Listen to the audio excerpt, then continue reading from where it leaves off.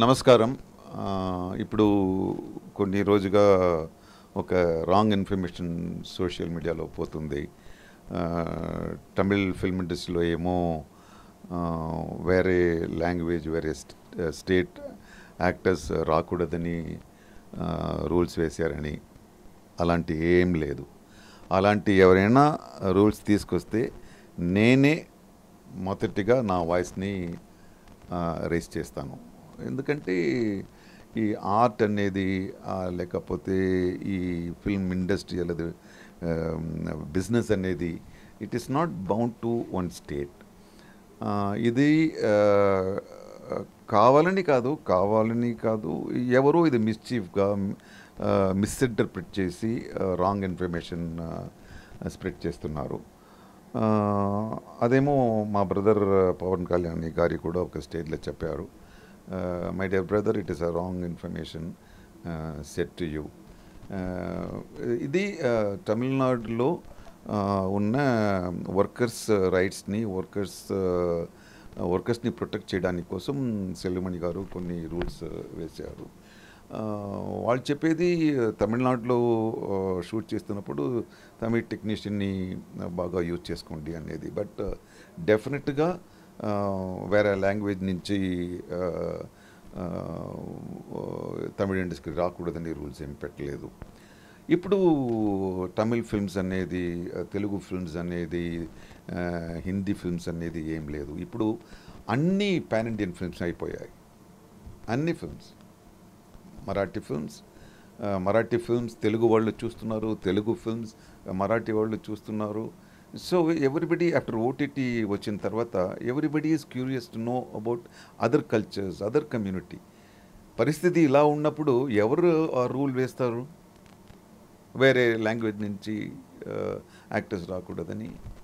ఈ తమిళ్ ఫిల్మ్ ఇండస్ట్రీకి చాలా పెద్ద హిస్టరీ ఉంది.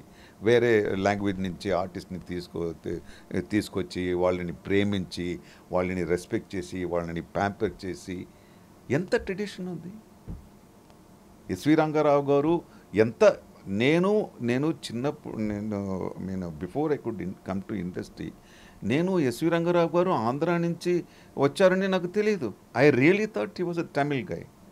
సావిత్రి గారు అలాగే, వాణిశ్రీ గారు అలాగే, శారద గారు చాలా రోజు తర్వాత నాకు తెలిసింది అమ్మ ఆంధ్ర నుంచి వచ్చిందని. So this is foolishness. అది ఎవరు తను ఆర్టిస్ట్ అనుకుంటారో లేకపోతే కళాకారుని అనుకుంటారో వాళ్ళు ఇలాంటి రూల్స్ పెట్టరు, ఒప్పుకోరు. So we have now, of course, I have to thank Rajamouli garu for he opened the iron gates of Indian film. Now the whole world is waiting to see what is Indian film. So let us all together make good films, better films and bigger films than Bahubali and RRR. That is our duty. Let us leave all this mischievous news, my dear brothers. I am here, the Tamil film industry here, hands wide open to invite all the talents. I am there to raise a voice for you. ఇప్పుడు things are changing. ఇప్పుడు a film అయినా business wide అయింది, viewership wide అయింది. So Tamil ఇండస్ట్రీలో కొన్ని reorganise చేయాలని ఫెఫ్సి producer council కొన్ని new changes పెట్టారు. దాంట్లో తమిళనాడులో ఉన్న వర్కర్స్ని ప్రొటెక్ట్ చేయడానికి కోసం కొంచెం అక్కడ షూట్ చేస్తే అక్కడ ఉన్న టెక్నీషియన్స్ని పెడితే బాగుంటుంది అని ఫెఫ్సి ఒక రూల్ కాదు, సజెషన్ ఇచ్చింది. సో అది వేరే. ఆర్టిస్ట్ తమిళ్ ఇండస్ట్రీలో వేరే లాంగ్వేజ్ ఆర్టిస్ట్ రాకూడదని ఎవరూ రూల్స్ పెట్టలేరు.